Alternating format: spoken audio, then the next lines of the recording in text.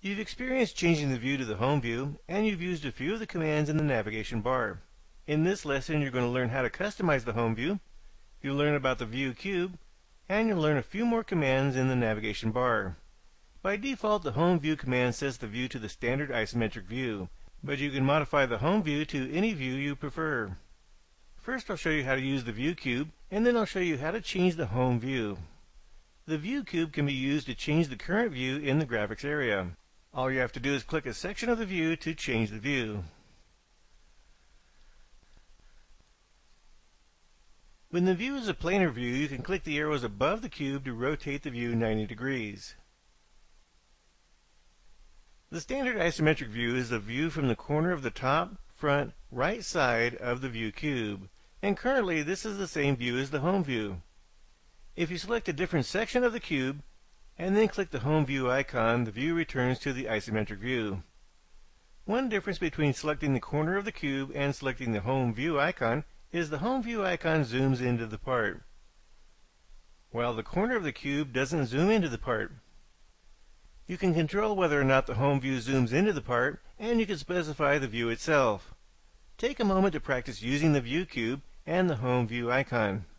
When you're finished, we'll set the view to a view other than the isometric view. To change the home view, set the view to a new view, and zoom out a little so that you can see the differences in the settings.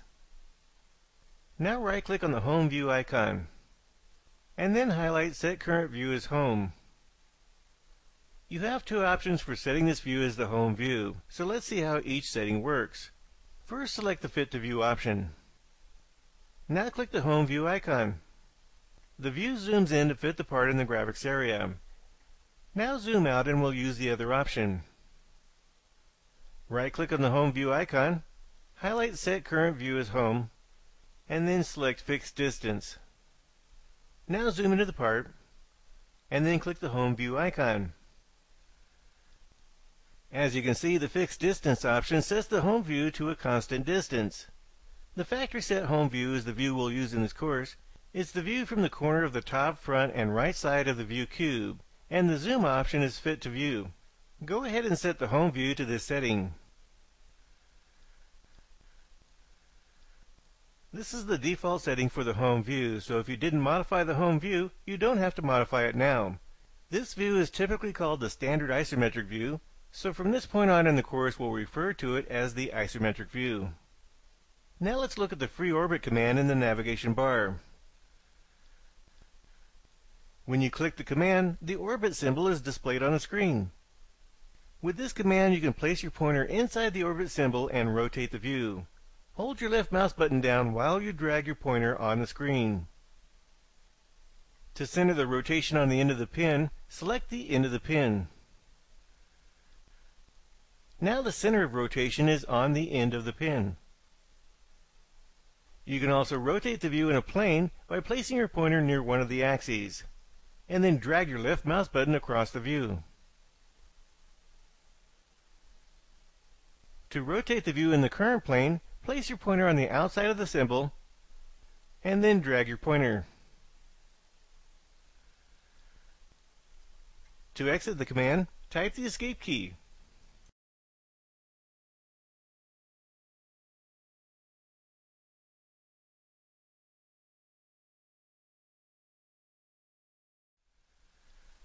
Earlier we brought up a very important question. What is the difference between a profile and a sketch?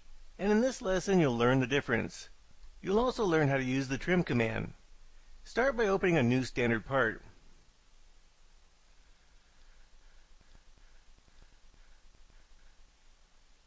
Don't save the file because you're going to use it to practice and then discard it later. Now draw 4 horizontal lines. The first line will snap to the horizontal position, and you'll see the horizontal constraint just below your pointer. Click to accept the position, and type the Escape key to end line mode. Now draw the second line. You can use the L key on your keyboard to evoke the command. This time the parallel constraint appears below the first line and your pointer. As you saw earlier, Inventor is visually asking if you want to make the second line parallel to the first line. Click to accept the constraint and the end position of the line. Type the Escape key, and then type the L key to start a new line. And continue this process until you have 4 lines spaced about as I'm doing here.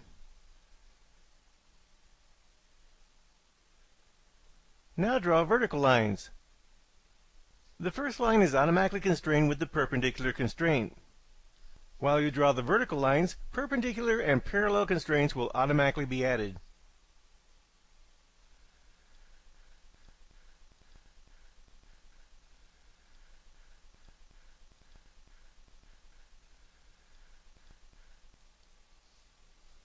Now you're going to use the trim command to trim all the lines except the rectangles in the corners. Use a mouse gesture to launch the trim command. And then move your pointer over a line you want to trim. The section of the line turns into a dashed line, which is the part that will be trimmed. Click your left mouse button and continue trimming all the lines until you have 4 rectangles.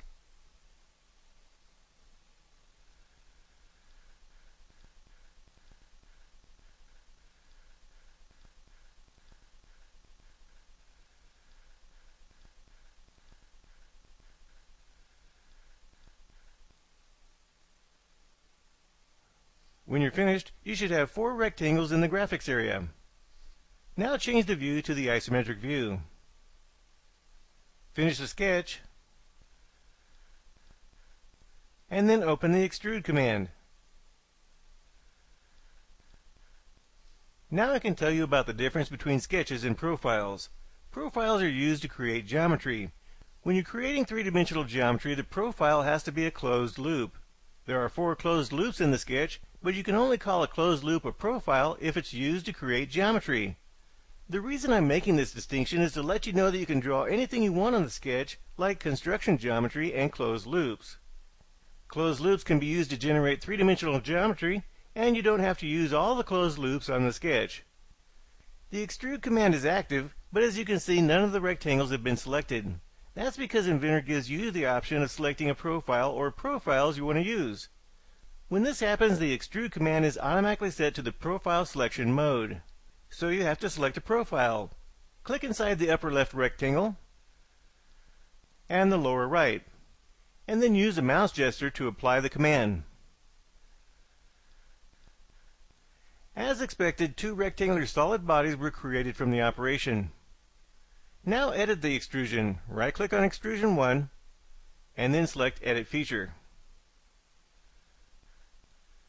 Once a feature has been created from a sketch profile, the profile selection mode does not automatically turn on, so you have to manually turn it on. To do this, click the Profile button. Now select the upper right rectangle. Once you've done that, apply the operation. The difference between sketches and profiles is sketches are used to draw and constrain profiles, and profiles are used to generate 3-dimensional geometry. The geometry on a sketch can consist of profiles and non-profile geometry like construction geometry.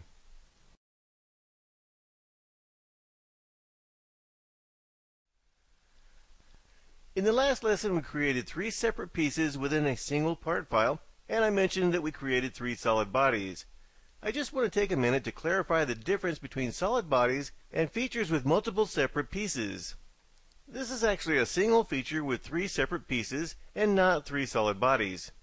If you expand the solid bodies folder, you can see that there's only one solid body named Solid 1. If you expand Solid 1, you can see Extrusion 1, and beneath that is Sketch 1. One method of creating assemblies is to create all the parts in a single part file, and then you separate them into an assembly file. This process is covered in detail in the Assemblies and Advanced Concepts course. So for now, I just want you to be able to identify the number of solid bodies in the file. So we'll need to create a second body. Open the 2D Sketch command, and then select a face on the extrusion. Inventor has already created a profile, so we'll use it to create a new body. Finish the sketch, and then open the extrude command. If you recall, the extrude command can join, cut, intersect, and make a new solid. If you want to make a new body, you have to select New Solid. Select this option, and then apply the command. Now if you look in the Solid Bodies folder, you can see that there are 2 solid bodies in the folder, and the number 2 indicates that there are 2 bodies. The Solid Modeling course covers single body parts, and as I said, the Assemblies and Advanced Concepts course covers multi-body parts. But I also know that I've probably sparked your interest in working with solid bodies, so I'll give you a little more information. One thing you might be wondering is if you apply a join operation to the part, which body is the feature added to? The answer is this. If you select a surface on a body to create a sketch, the sketch is a child of that body. So the feature created from the sketch will be a member of the same body. In other words, if I select this surface to create a sketch, the surface is part of Solid 2, so the feature created from the sketch will be part of Solid 2.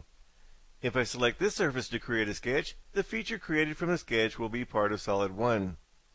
You might try doing this with this file before you proceed to the next lesson, and as I said, it's covered in detail in the Assemblies and Advanced Concepts course, so there's no need to master solid bodies at this time.